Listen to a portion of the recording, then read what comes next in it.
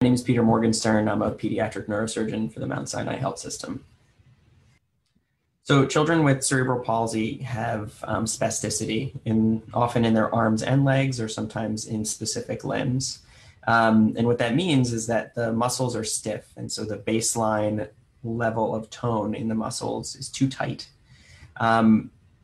Some children rely on that tightness for balance and what they perceive as strength, even though it does not directly affect muscle strength. So muscle power or strength is when the muscle is activated by the child to move.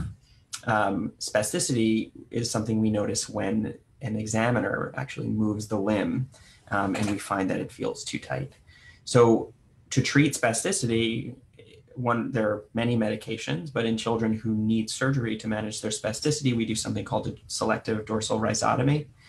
And a common misconception among parents is that the reduction in that muscle tone or reduction in spasticity that comes with dorsal rhizotomy is making the child weak. And what it's really doing is it's getting rid of that extra tone that is limiting the child's movement and function and allowing their intrinsic muscle strength to take over. And so often this requires a fair amount of rehabilitation and strength training afterwards because we've uncovered a whole additional functional level for that child by doing the procedure, and often functions that they have not used before. But the procedure itself does not make a child weaker. It allows them to explore their underlying strength. So one of the things that's interesting about plagiocephaly is that it's extremely common, and it's because a child's head is just so soft and moldable in those early weeks and months that just lying on the mattress alone flattens the skull.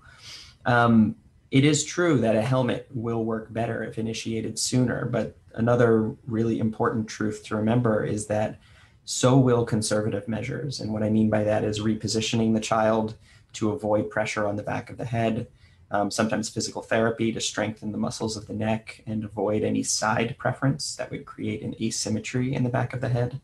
And so both a helmet and conservative measures work better in the early months because the baby's head is more moldable and soft. That doesn't mean that a helmet needs to be used earlier. It means that however we intervene, we need to intervene earlier for the best outcome.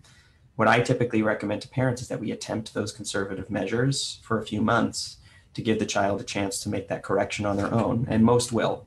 For the few who don't, we can attempt a helmet later on, 6-9 months, and it can still be quite effective. And I will say that in my experience, it's been quite rare to have to prescribe a helmet for plagiocephaly. So this is a really common question, mostly for parents of athletes, because there is a lot of contact in childhood sports, particularly in sports like soccer, football, hockey, field hockey, and a wide variety of others. You do not have to lose consciousness to have a concussion. You know, there are a lot of euphemisms to describe childhood head injuries, you know, dings, stingers, whatever other term a coach or a parent or others may use to describe a bump to the head. But many children can have mild or even moderate or severe concussion symptoms without having lost consciousness on the field. And so it's really important as a parent, because ultimately it comes down to you, the coach and the child. While everyone has the child's best interest in mind, my experience is that the only people who truly have the child's best interest in mind is the parents. And so being very aware of your child's mental status and awareness and personality is really critical when you see a significant hit to the head on the field or anywhere else.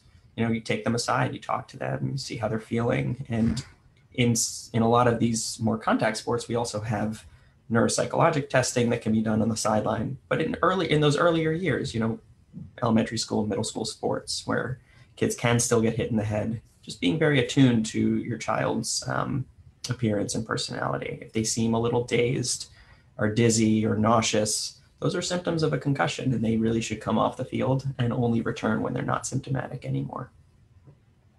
So this is incredibly common in children and adults, but we get lots of MRI scans in this modern era of very good accessibility to scanners and very high quality scans.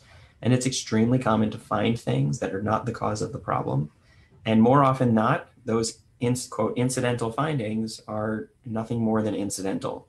Um, some common things that I can think of off the top of my head include things like mild Chiari malformations in patients who don't have symptoms, arachnoid cysts, developmental lesions like little spots in the brain that may have been from um, an insult to the brain or an ischemic or decreased blood flow event around the time of birth.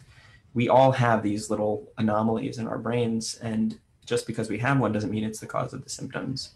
An important thing to remember is that symptoms like headaches are extremely common in the population, and so are these lesions. And so there's going to be overlap without causality. And it's important to have an expert, either a neurosurgeon or a neurologist or both, to help you evaluate whether that lesion is something that's causing your symptoms. And if it's not causing your symptoms, whether it's something that needs to be addressed or followed.